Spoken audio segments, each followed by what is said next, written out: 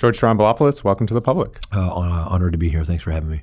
Now it's the 10th season you've recently started for your show on CBC. If you're the type of person who is nostalgic or sentimental or even prone to thinking about milestones, it's often a time to look back and see how things have changed, how things have come. Are you that type of person? And if so, have you been thinking about the past 10 years and how you've changed and how the show has changed? You know, I'm not huge on sentiment, but I think, a little bit sentimental, and I'm not sure if that's just my chemistry changing as I get older. But the truth is about this show, you're so stuck in it, you know, working from the inside out, that you don't even notice 10 years are passing. You're just fighting every show, wrestling every interview to the ground, wrestling your network, wrestling your public, wrestling your own mind, you know, that you are aware that something is happening and you are aware that it is succeeding, but you're not really aware of what it is. And I'll walk into the show to do the show, and when the audience is sitting there, there's a highlight reel that plays beforehand. And I'll see the guests that have been on the show. And I'm often surprised. Like, we've had everybody on this show. So I've been given a pause to reflect, but it's not something that I was aware of at the time, that it was going to be that kind of show. I was reading interviews, and it sounds like when you first reluctantly almost accepted CBC's offer, that you thought you were going to be off the air in a month. You really didn't think you were the right fit. Are you amazed? Have you had the chance to think, like, you know, a decade, that's more staying power than very many people on television? Yeah, there haven't been any daily talk shows to ever do this. We're the first of our kind. It's because of CBC, though. That's the thing, right? So I didn't want to work here because I didn't think they would let me do what I needed to do. And the truth is, I don't think they would have unless it was for somebody called Jennifer Detman, right? So I had this one producer who was the executive producer of the show. It was her, this person called Susan Taylor, who the radio audience doesn't know this, but I just popped out of this office very quickly, was to see her. I still work with her. So the two of them, this guy called Heaton Dyer, we sat down and we created a safety zone where, while CBC was being CBC, I didn't have to deal with it. And we didn't have to deal with it. We were given a lot of protection. And then once we got on our feet, we were able to really work with CBC in a way that was helpful. So much of what I thought would be an issue, I was insulated from in the very beginning. And I think all shows should be insulated from their own network, not just CBC. You mean in that you didn't have to feel self-conscious or get the direct feedback right away, so you had a bit of space to be yourself? Yeah, we had the feedback, but it was more like, everybody has an opinion of what CBC ought to be, right? Because it's the public broadcaster. But when a new guy comes in who looks like me, who speaks like me, who listens to the sorts of things I listen to, communicates the way I do, there aren't a lot of places for that guy in network television, right? For a guy like me.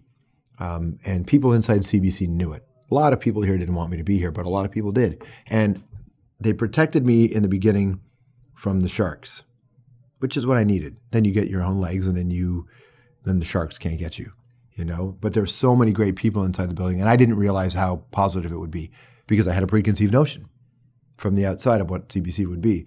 So once I got here and found my way through it, it became very great. Peter Mansbridge really, really ensured the show developed. Peter Mansbridge embraced us, endorsed us, was a mentor to me, gave me great advice, and was always there and still is.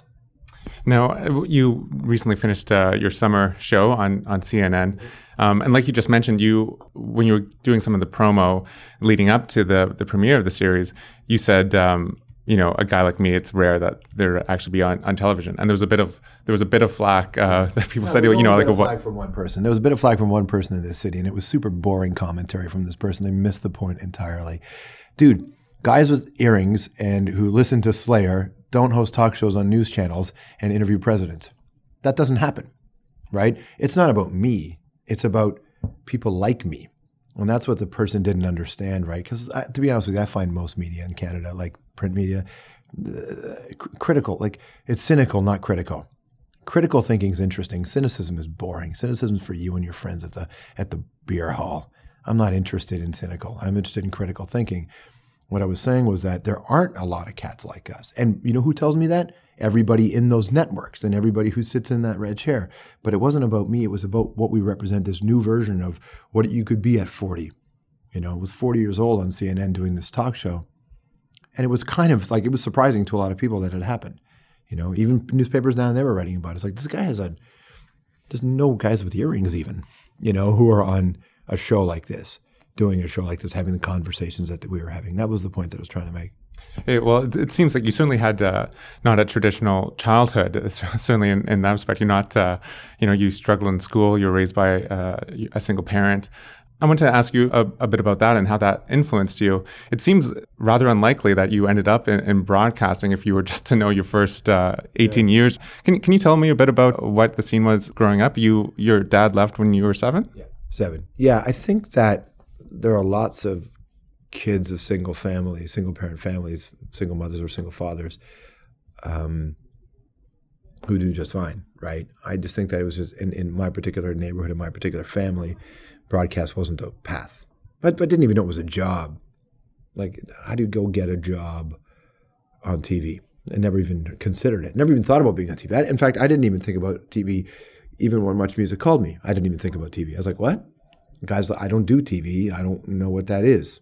I didn't watch Much Music. I didn't know what the path to TV was. So you might as well have said, that's the old cliche, right? You might as well have said you're going to work in Mars. Like, that's how far away from my upbringing it was. But that wasn't unique to me. That was just to the neighborhood. And I'm sure there are neighborhoods like that all across North America where you... And is this Malton? Like a suburb of Mississauga? It was I lived in Jana Wilson, Jana Fincher area, a place called Chalk Farm, Rexdale, and then Malton, which is where the airport was. And it was still 416 at the time, which is important to note. And so I just kind of worked as a movie theater usher, drove a forklift at the airport, worked at a bookstore at the airport, worked at Subway sandwiches almost all at the same time, and just was looking for something to do for a living, and was flipping through. I went to get a motorcycle license, and you get this course calendar for Humber College, which was the college across the street from the mall that I worked at. I was a teenager, and I saw radio production. I went, hell, I'll take that. That's it. It was a fluke, man. Had I not decided to get the motorcycle license, everybody had tried to dissuade me from that plan. Had I listened, I would never have picked up that course calendar. If I didn't pick up that course calendar, I wouldn't have seen radio. I wouldn't even have known you could do it. I remember going home and telling my mom I'm going to apply for radio. And she couldn't even comprehend what that meant. Not that she's like, no, that's not a real job. She didn't even know, what do you mean you're going to be in radio? What is that? What kind of job? What is the job? Well, I'm going to talk and I'm going to play music. She's like, that's a job? I don't know. I'm going to see. Right? So it was not, I'm a very lucky recipient of breaks from the algorithm. Lots of lucky moments that allowed me to kind of sneak into this line of work, but never part of the plan. It sounds from reading other things that you've said in interviews that the fact that you were raised by just your mom had quite the influence on you in that, no one self-made, and people are in the situations in which they were or are because of a context, a particular circumstances. There's one story I heard about how she would be working single jobs, she couldn't afford daycare, so she would drop you and your sister off at the library and then at a senior's home. Is that true? My mom would drop me off at the Albion Public Library, and in the morning, I didn't know this until later, but years later, she would take us to the library, and then she would leave. But she would ask the librarians to make sure we didn't leave. Sometimes it was just me because my sister was really young at the time, so my sister would be with my aunt or something. But I would walk around the library and I would just read books, and librarians would check in on me regularly. Hey, how you doing? What are you doing? And they would give me these little like book reading lists, things that I could read. What are you interested in? I'm interested. I remember saying I was interested in native stuff back then. That's what we called it in the 70s. And so they would hand me books written about First Nations culture, and I would read them when I was 5, 6, 7 years old. Then she would come meet us for lunch. My mom would.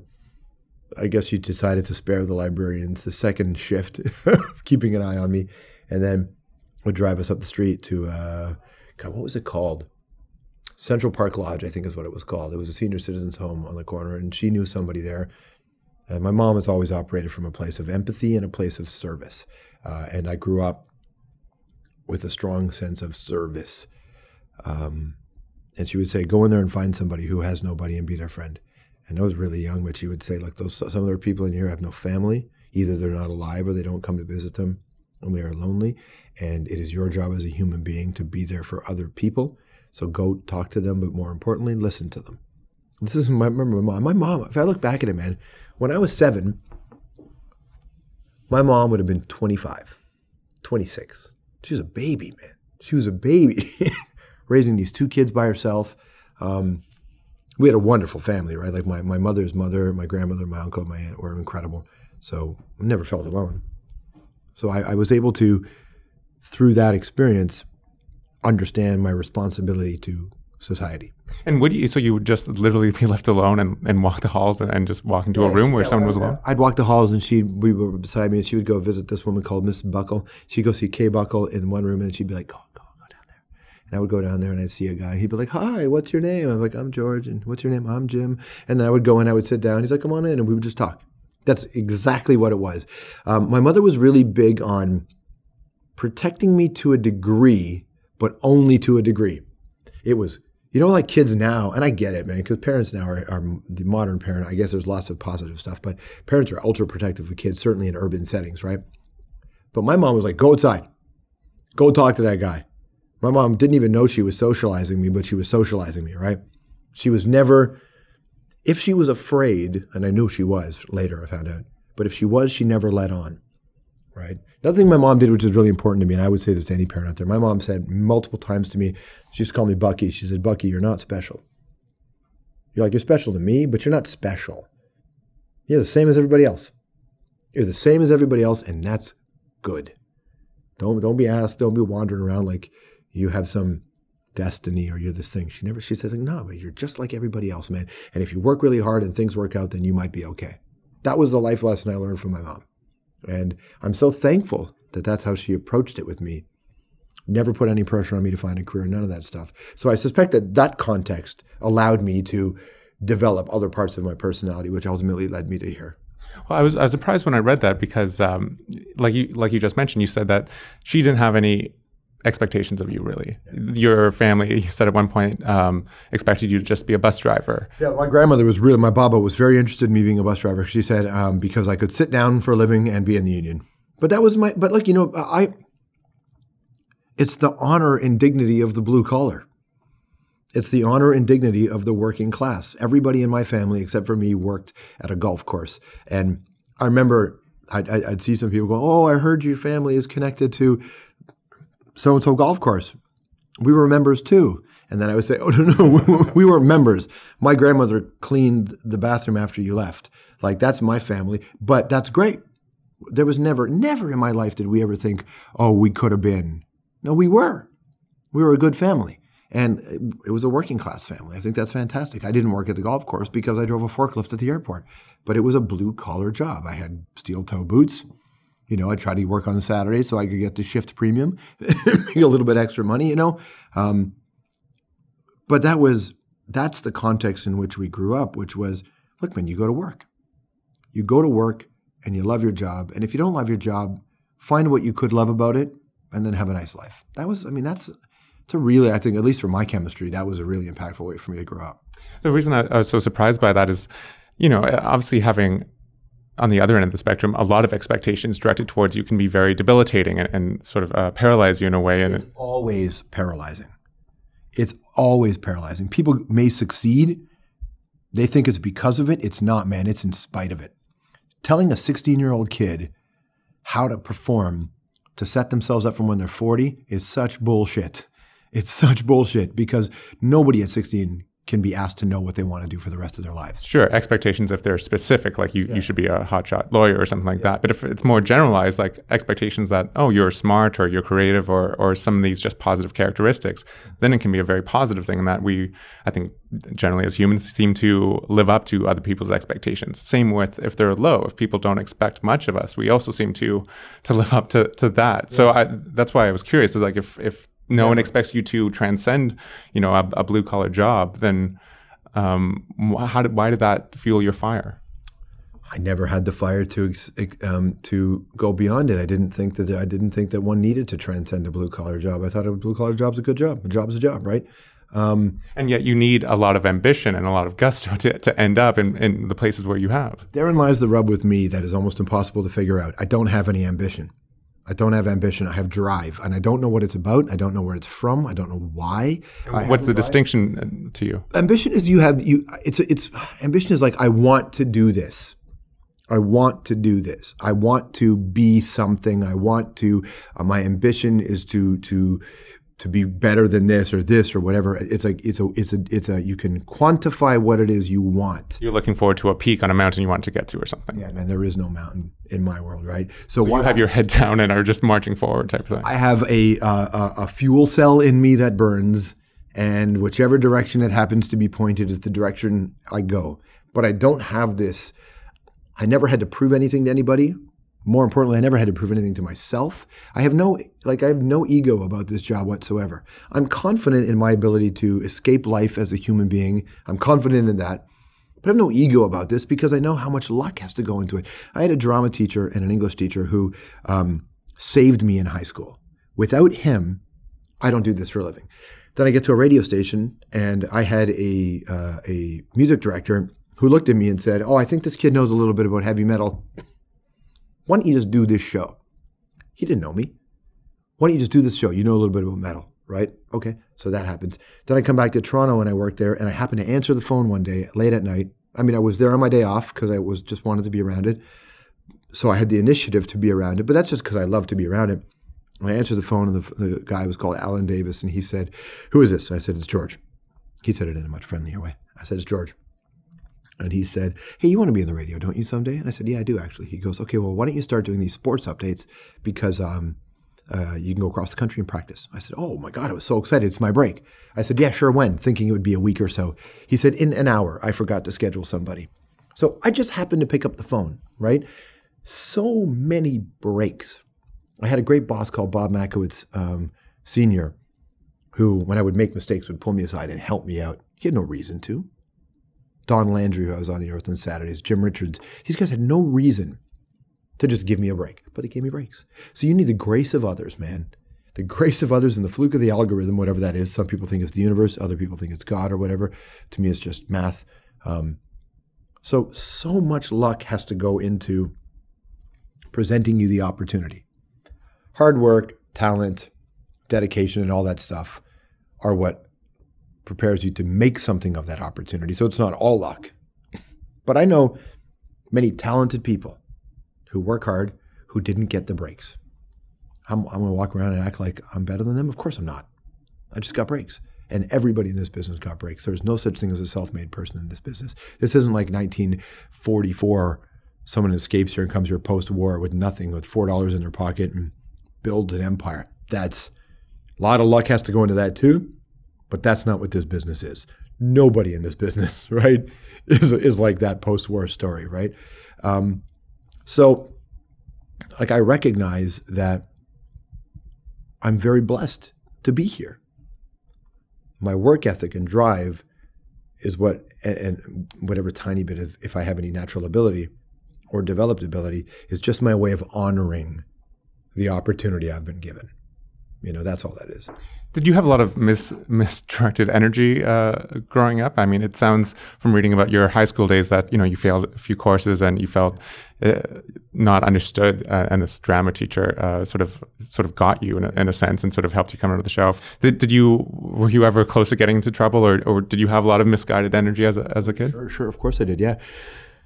I never understand when people say they have no regrets. I have so many. I have so many regrets based on my behavior and my choices, and it's not good enough to say I was just young, you know. And were you getting in trouble with the cops or at school or? All kinds of trouble, right? And, you know, all kinds of trouble, putting myself in really dumb situations, making bad choices, sometimes being enabled, sometimes enabling, you know, bad behavior, misspent youth in a way. But again, very lucky. Very lucky. My mom seemed to figure it out. The neighborhood I grew up in, at the time I grew up in, Malton, especially at that time, was very unique in that it was jammed between Toronto and Mississauga, very ethnically diverse, to the lower end of the social class in terms of socioeconomic status. But Sikhs, Hindus, side by side. Pakistanis, Indians, side by side. Bikers. Multiple versions of Caribbean culture there. So when I grew up at 12, I knew the difference between Trinidad and Tobago and Jamaica, right? I knew what Haiti was. Like, you see this stuff. So you grow up in this really diverse community that means you can get in lots of trouble because we're all kind of just a bunch of lost boys wandering around. But you also see the world from everybody else's point of view, right? So it's a real big empathy builder to grow up in neighborhoods like that, I think, because you actually understand, all right, so all these different religions, all these different cultures, but one common thing between everybody is got to go to work, got to get jobs, got to work, got to provide for your family, whatever that means, right?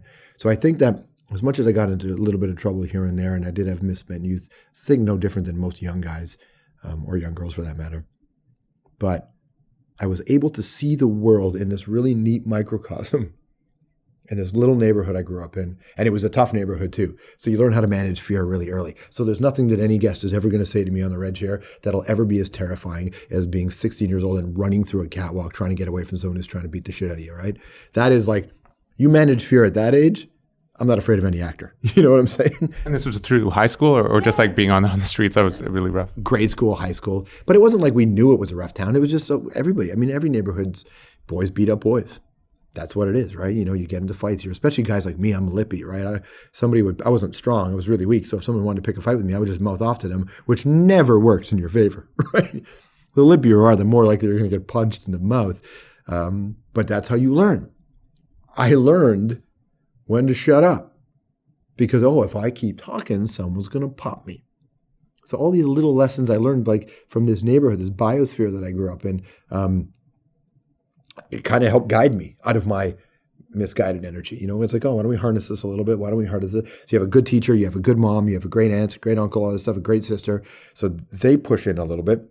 Then the community pushes in a little bit. Then you read an interesting book as a kid, and that pushes in a little bit. Then you hear a record, that pushes in a little bit, and suddenly your shotgun splatter of energy becomes this narrow beam, and that beam is kind of your tunnel out of it. And again, this is all stuff that you think about in retrospect.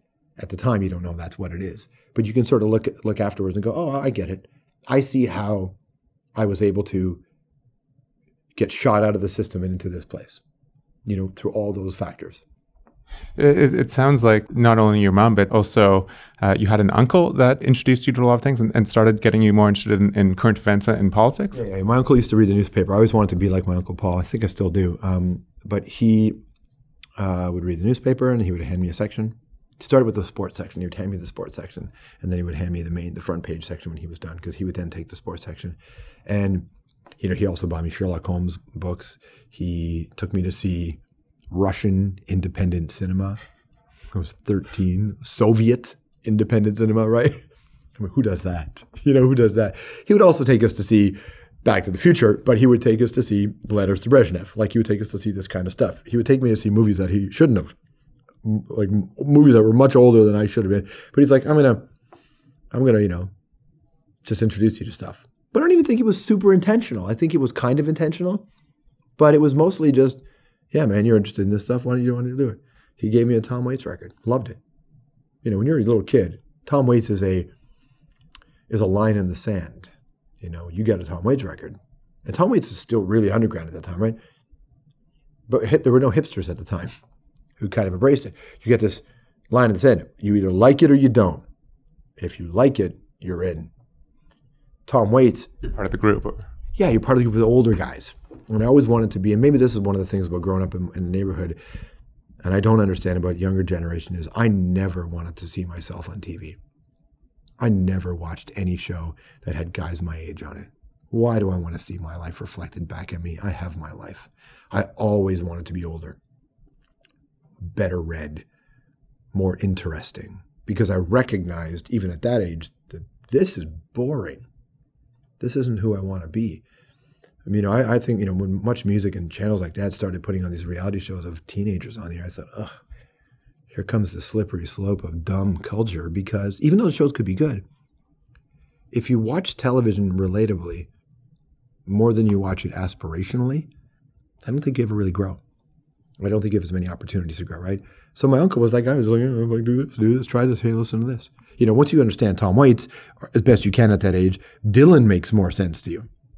You know, I love Bob Dylan and always have. But Dylan and Tom Waits, you go, oh, there's two different ways to do what Tom used to call the hobo's lullaby, right? There's too many different ways to be this. Oh, look how dark and crazy this guy is. Then I saw Alice Cooper and went, holy cow. Look at what's happening. Then Slayer came out. Holy cow. Look at all this. But because my uncle introduced me to, I mean, I guess the best way to describe it then was alternative or to counterculture, then it was natural that when you walk into the room of counterculture, when you walk out of the back door of that room and there's way more counterculture, I was open to it because my uncle introduced me to that kind of stuff.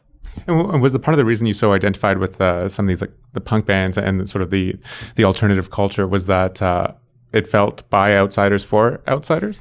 Maybe in retrospect it did that. I think at the time I just identified with angry music. That's all it was. Like, you know, I don't know if I thought it maybe because I was very weak. I thought if I listened to heavier stuff, I didn't even think about it, but when I identified with heavier, rougher, aggressive stuff, people were more afraid of me. Right. So if I walked down the street and I had a T-shirt that said Metallica on it in '85, which is Metallica wasn't big, right? But I had a Metallica shirt on in '85, and my head was shaved on the side, you know, kind of like splotchy shave. My friend Bobby used to shave it with a hand shear, like a sheep shear, but he'd have to like hand pump it to shave my head. People would be more afraid of me, right? So I found in metal, mostly heavy metal, and to a degree punk rock, but mostly heavy metal was a community where a bunch of skinny little kids couldn't go in and be bad, right? And people stayed away from us. So that was part of it. So you felt powerful, or you felt? You just felt safer. Well, you just felt like you limited the amount of people who would fuck with you, sort of swear. But that's what it was. But that's like the benefit. The truth is, I just loved the sound. I remember hearing Slayer. And for whatever reason, it worked. I remember I was still younger than 10 when I heard Welcome to My Nightmare by Alice Cooper. My mother used to call me Johnny Cash when I was 10 because I would only wear black. And, you know, where does that come from? Like, I don't know why I saw Johnny Cash and identified with that. I don't know why I heard South of Heaven and identified. I guess I was rebelling in some sense against the church, but why do I even want to rebel against the church? At 10 years old, I don't know enough to think there's no such thing as God in my head. But at 10 years old, I knew that something didn't ring true. So that wasn't my consciousness. That was my chemistry, right? So your mom was very religious still is. Evangelical? I don't even. She doesn't identify. She's a Christian. So she's an extreme Christian. But I think that she says, I don't believe in religion. I believe in God. That's what she says. And so already from that early age, like 10, you didn't believe in God or were sort of... I mean, I believed in God, but I never acted like I did. So that's how I realized I didn't believe in it. Of course you believe it. You're terrified. You know, I remember sent to Bible school at a young age and being told I'm going to hell. Going to hell. Okay. How do I not go to hell? Like this. Okay. But what was interesting, I remember a guy tried to introduce me to the concept of hell. I was like 6, and I was in this Bible class. Man, Christians have no idea the damage they do to some kids sometimes. It works on others. But here I am in this garage, in this like makeshift Bible class, and this guy holds up a sign, a picture of an album, a picture. And he talks about hell. Terrifies me. I go home, I pray like anybody else, I suppose, who's caught up in that game would. But the vision stayed in my head of that album cover. So one day I'm at a record store and I see that album cover. So I buy it. What is it? What is this that's so scary? And I put it on. Maybe I was 8. No, maybe I was older than that, 10. And I couldn't believe how great it was.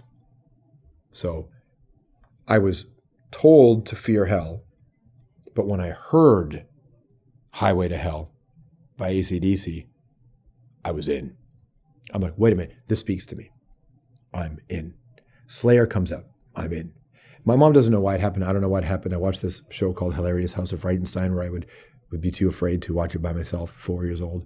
I would make her wake up and watch it with me in the morning. She said, you, for some reason, were drawn to this, and it was werewolves and Vincent Price doing horror stuff. I've always been into horror. When I was little at the library, like we spoke about earlier, I remember sneaking behind. I saw a bunch of older guys walk behind this curtain, so I followed them. I sat in the front row and I watched for the first time Night of the Living Dead.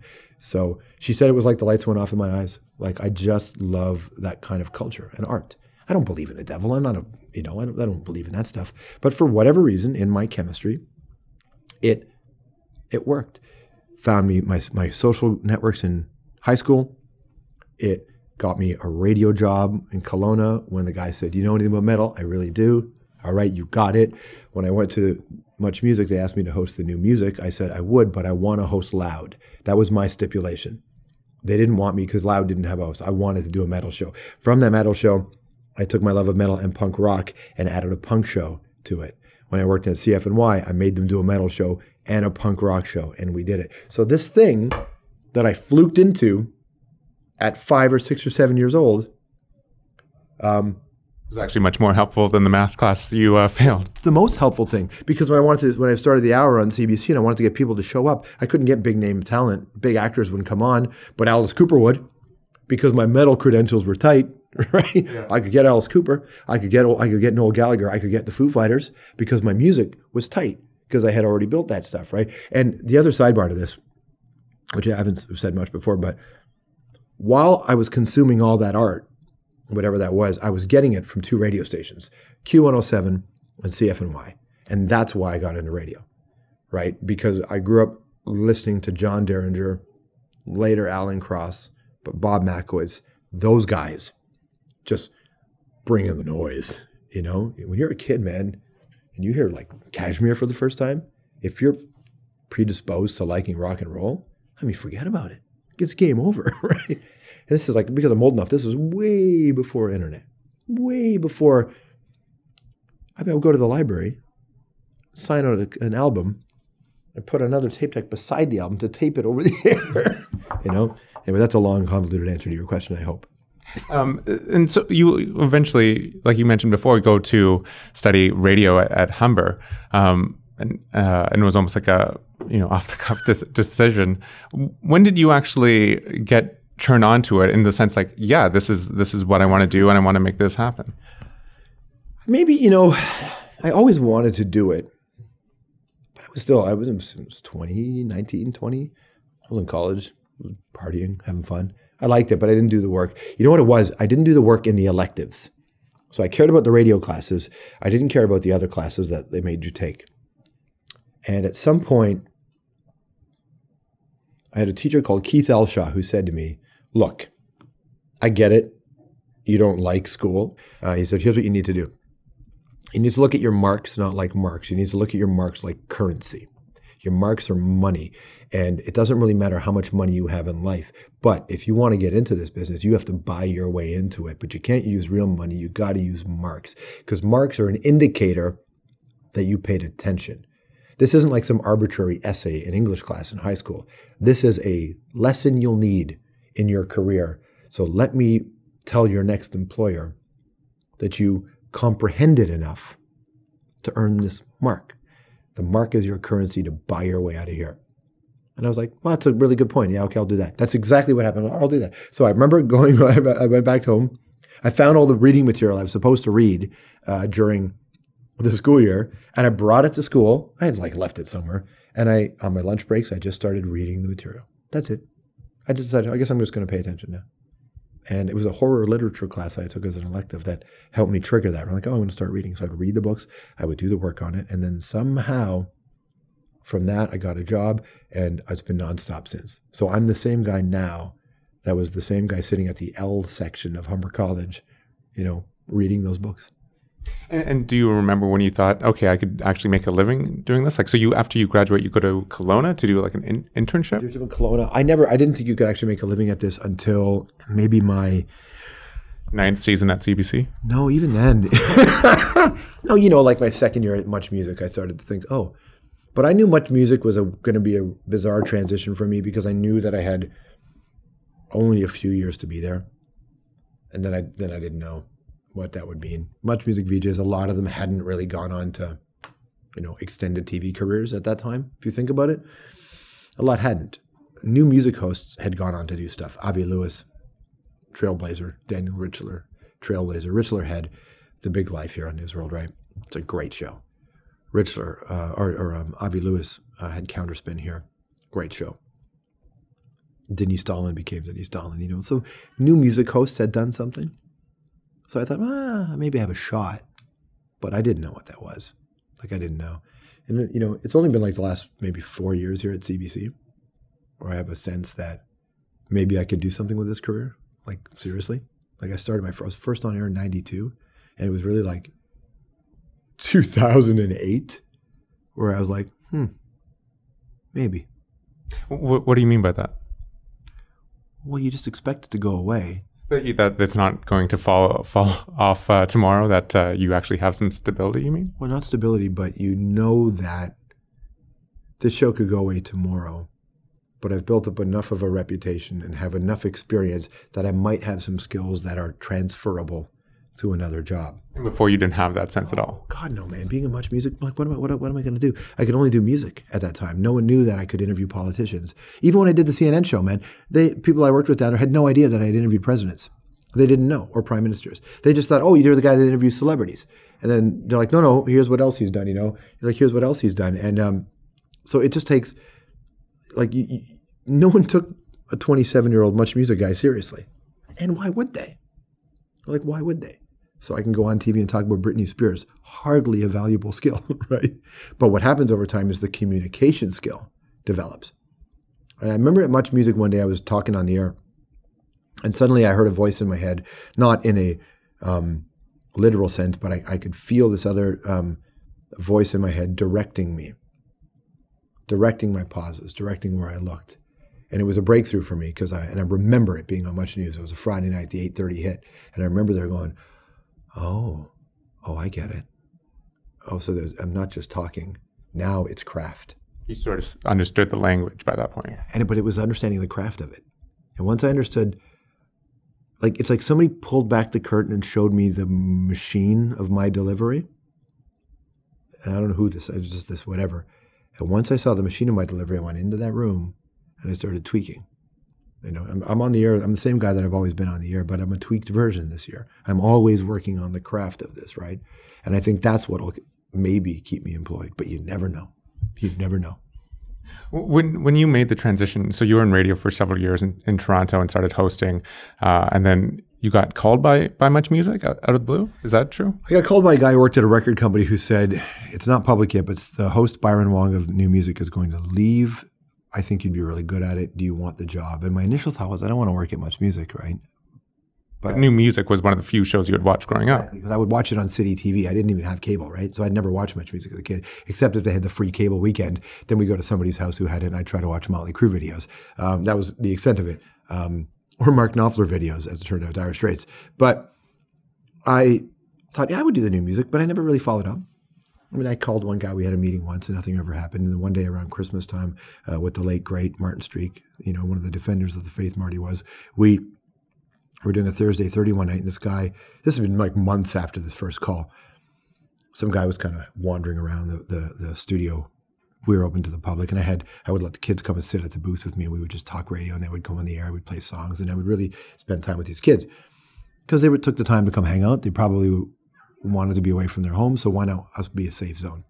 And at the end of that show, this guy walked up to me and he goes, hey, it's David Kynes. And I knew his name. He was the president of Much Music.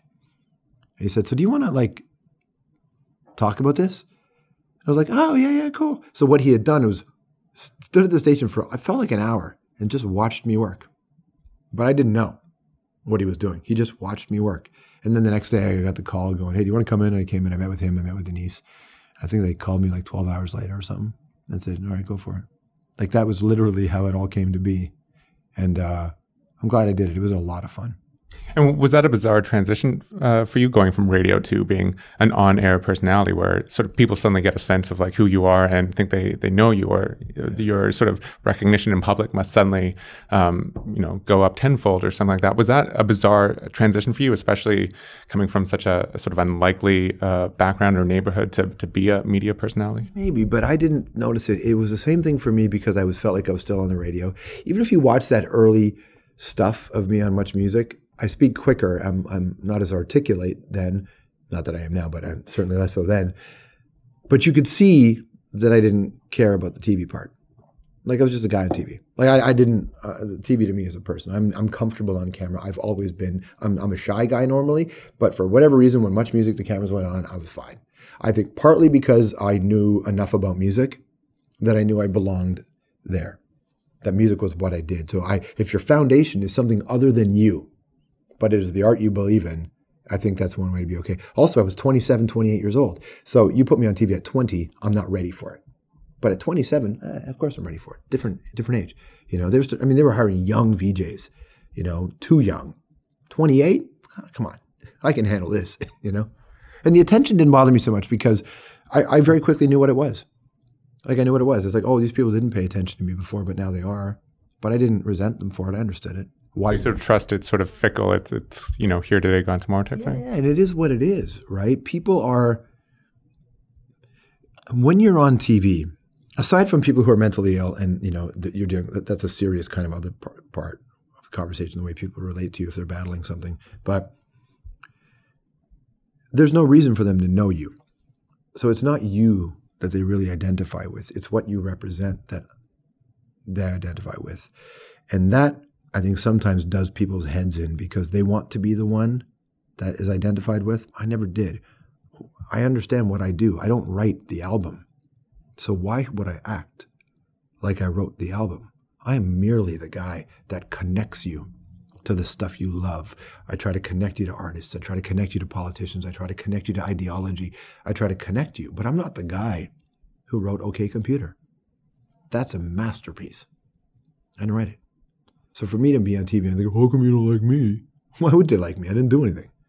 I'm merely the guy that got lucky, you know, and my music comprehension allowed me to get a little more out of the artist than maybe it would if I didn't have that, right?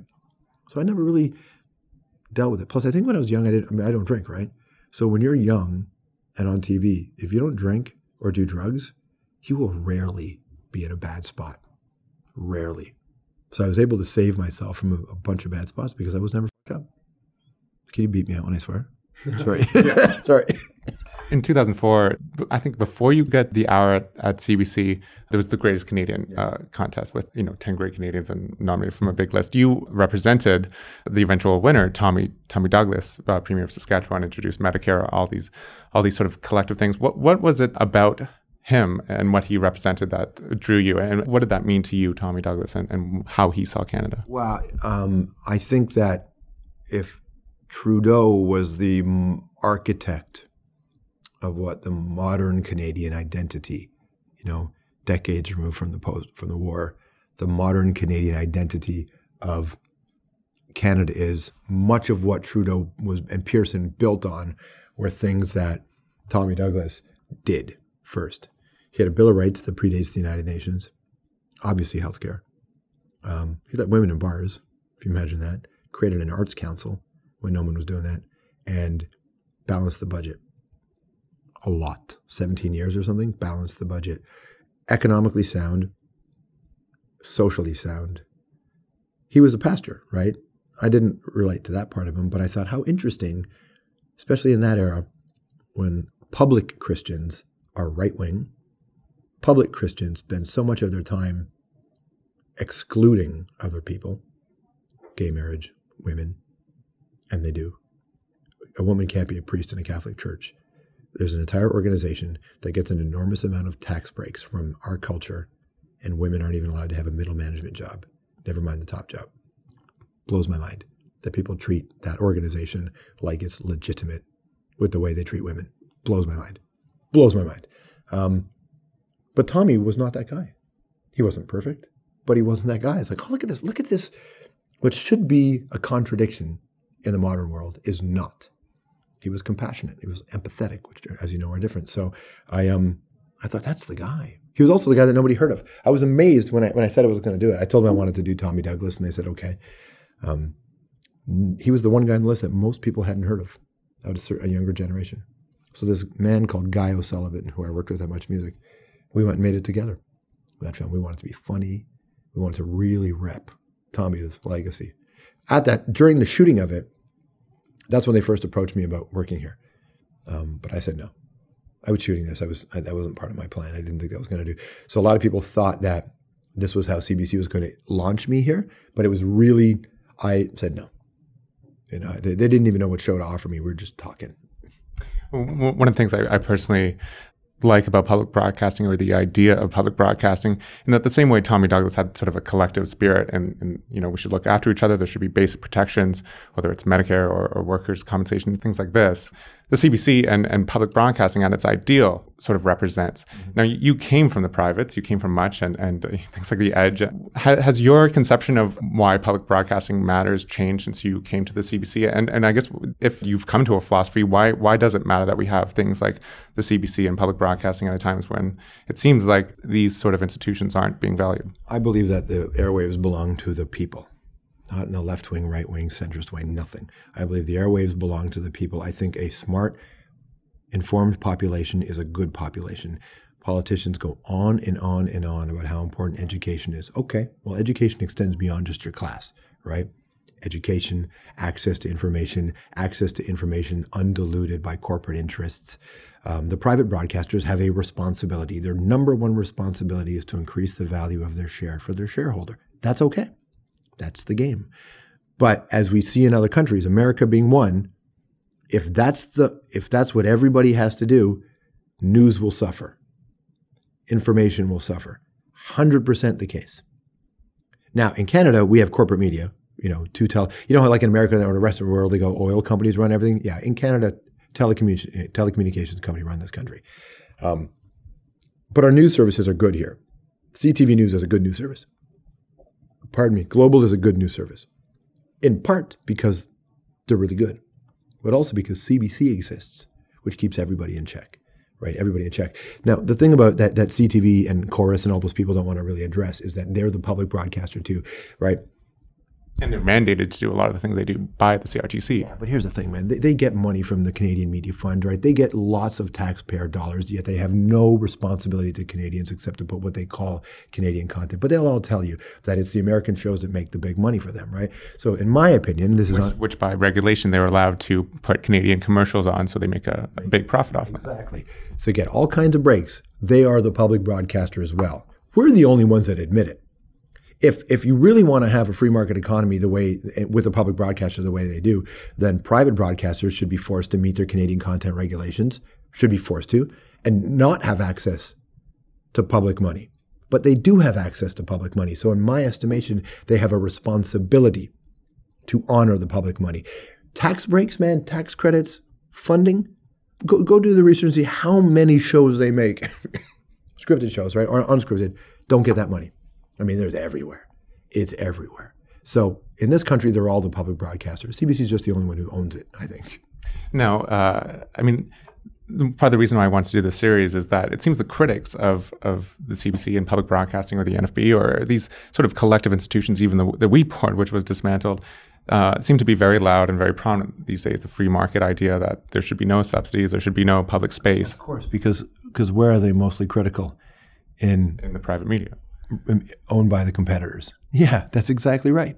That's exactly right. And it seems that even the CBC, though, even intellectually or just with figures in Canada, there's not the same sort of strong articulation of why the CBC, public broadcasting, arts, or collectiveness matters. You've said that the CBC represents the intellectual and emotional backbone of this country. Railroad. I think it's the railroad of this country, for sure. Because what do you mean by that? I mean, if it was gone, what do you think the consequence would be? Oh, it would be enormous, man. Coast to coast to coast. Multiple languages, First Nations languages, reflect the communities, honor communities, reflect diversity, hire people. Hire people is a big part of it. But this is the network that has shows like Sounds Like Canada, shows like The Current. This is the network that has the Fifth Estate. That changes laws. They debate it in the House of Commons, stuff that happens on the national. That's what this is. You take that away. Who else is doing these stories? Does another rerun of NCIS? Does that reflect the emotional railroad of this country, the emotional heartbeat of this country? Of course it doesn't. It's not bad. We should have NCIS, but this is an all-Canadian primetime lineup, man. All Canadian primetime. You got a Mercer repeat, then you got me, you got Arctic Air, you got Republic of Doyle, you got all these shows that are Canadian, by Canadians, for Canadians, and often about Canadians, right? It's important to do that. It's like Ottawa gets indignant when someone doesn't want a pipeline, right? But they don't care if someone wants to protect our intellectual pipeline. They don't value it. The thing that brings us together from different regions. Every culture is strong because of their stories and their relationship with each other. It's neuroscience, man. Words lead to mapping. Mapping is relationships. Relationships are all we are.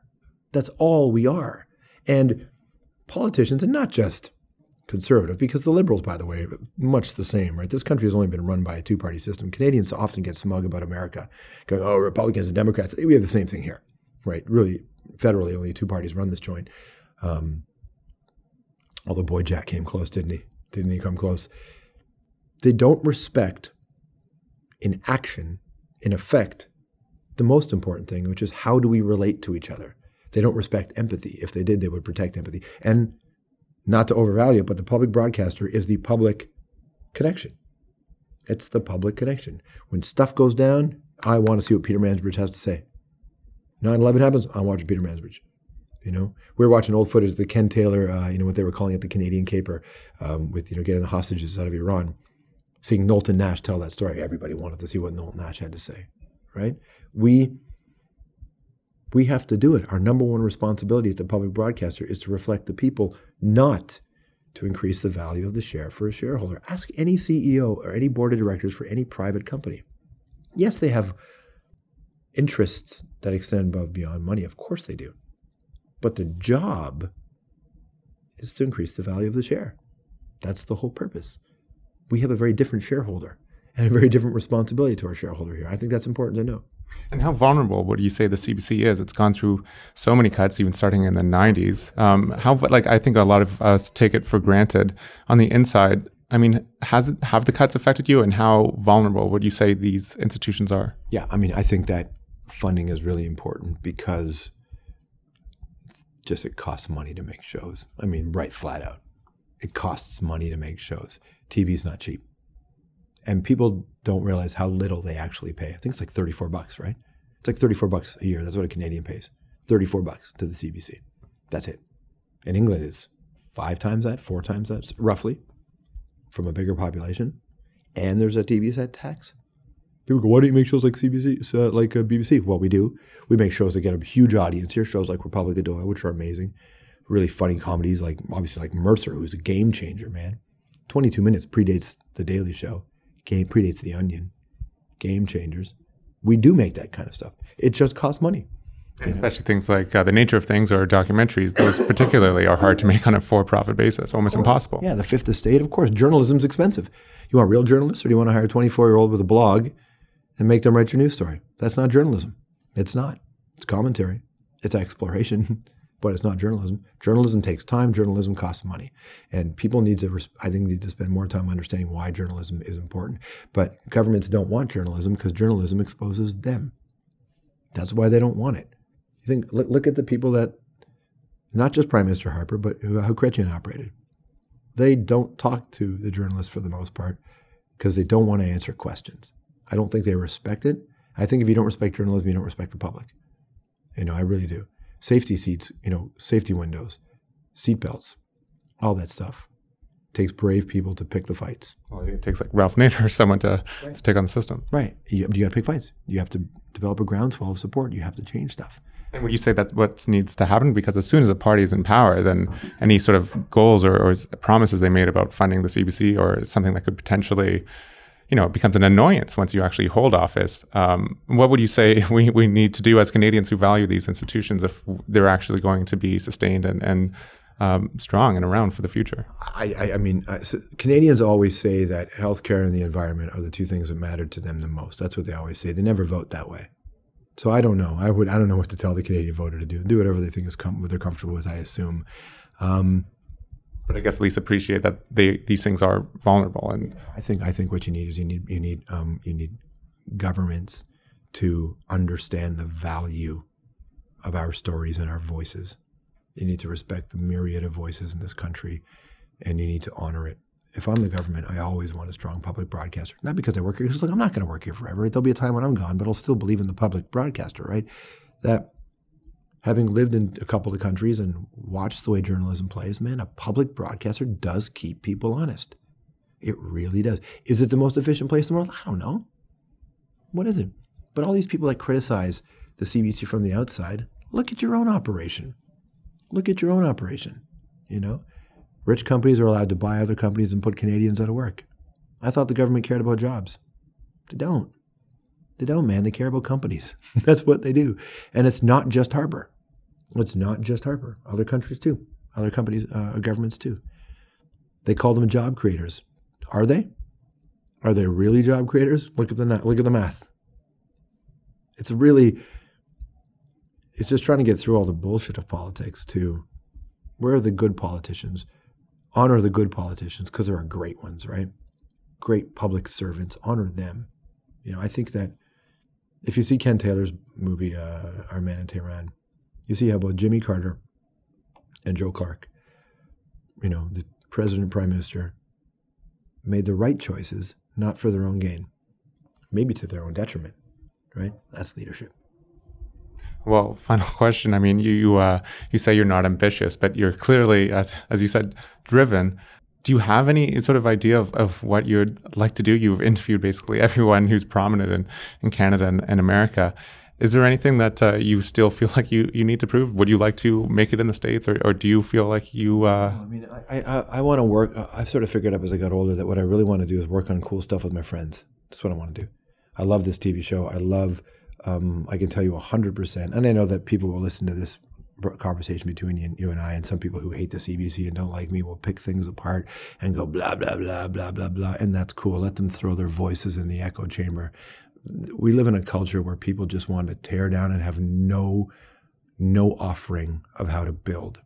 I'm interested in building good relationships and positive stuff. I don't have to like it, but I want to be a part of lots of stuff. So I look at my friends and go, why think we should make shows together? We should do this together. You know, on this show, I work with some of my friends. They're all my friends now, but some of my oldest friends I work with. And that's what I want to do. However I end up doing it is how I'll end up doing it. But it's not ambition. It's just like, I got a cool project. All right, what do you want? Can you help me make this? Okay. One guy calls me, hey, I'm making a movie. Can you come look at an edit and give me notes? Okay. And then I'll be like, hey, I'm making a movie. Can you come give me notes? Yeah, okay, cool. And then you just fill up the time and then you die. And that's okay, right? So I don't have any great ambition as to what I want to tick off the list. You know, I don't really feel, not work-wise anyway. It seems important to you to almost not care. You've said if for a good interview, you need to get your ego out of the way. I can't predict what my brain chemistry is going to be like in 5 years. I can't predict what my family is going to be like in 5 years. I can't predict what the industry is going to be like in 5 years. I can't predict anything in 5 years. So why the F would I make a 5-year plan? What a colossal waste of time. A 5-year plan to me is the equivalent of saying, oh, my reward is in heaven. Seriously? Your reward is right now. Yeah, it's okay to have some eye towards planning and some strategy, of course, but that can't be what drives you, man. That cannot be what drives you, at least not for me. I'm not wired that way. I really just want to do cool shit. Like, I want to do really interesting stuff that's meaningful, stuff that isn't about my gain. Look, I know that if I do good work with good people, then sure, I'll benefit from it. Of course, I'm not naive. And I want to benefit from it. I want to pay off a mortgage. I want to live a comfortable life in some respect. But that's not the reason to do it. That is the added value. But I'm completely wired to believe in public service, man. This is about your relationship with others. And the more I hold on to that, the way happier I am.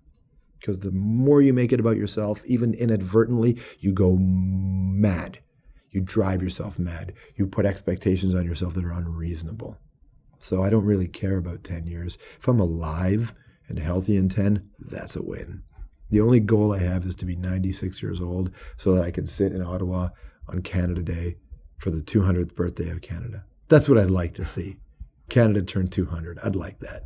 Well, full circle, I guess, no expectations actually do help sometimes. Yeah, totally, man. It's like it's a fluke. But again, I have a lot of passion. I have passion for music. I have passion for TV shows. I have passion for film. I have passion for people. I wanted to talk to you because I heard your interviews and I thought they were smart and engaging. And I thought, oh, I like this guy. I have no idea how many people will listen to it. Maybe some, maybe none. I don't know. But Literally dozens. Dozens. But dozens are all I care about, right? If it's right. So you have good conversations. That's why I wanted to talk to you. And maybe if good conversations where people can even disagree without being disagreeable to work together on projects, maybe it'll be a much more fun place to be. Maybe. Well, it'll be interesting to see where you are in 5 or 10 years then. I'll open a motorcycle repair shop in the desert. I'll be producing TV shows, and I'll have a beard longer than yours, and I'll just be working on old bikes, and I'll be happy. Sounds like a pretty good life. George Stroumboulopoulos, thanks so much for joining me. My pleasure, man. Thank you. Well, that was my conversation with George Stroumboulopoulos. That's all the time we have for Broadcasting Canada this week. To find out more about the show, you can visit us online at broadcastingcanada.com. And there you can hear our other interviews with CBC hosts ranging from Jian Ghomeshi, Anna Maria Tremonti to Peter Mansbridge. If you like the show, please rate us on iTunes. Just search for Broadcasting Canada in the search bar. You can also find us on Twitter and Facebook. Our handle is @BroadcastCanada. Broadcasting Canada was put together by myself, Kevin Caners, with help from Eric Bedlam, Ken Stour, Brian Colley, Sean Rasmussen, JP Davidson, Courtney Clinton, Joseph Novak, and Sharon Riley. And final word, as always, so what is it like to be a Canadian broadcaster? I never understand when people say they have no regrets. I have so many. I have so many regrets. See you next time on Broadcasting Canada.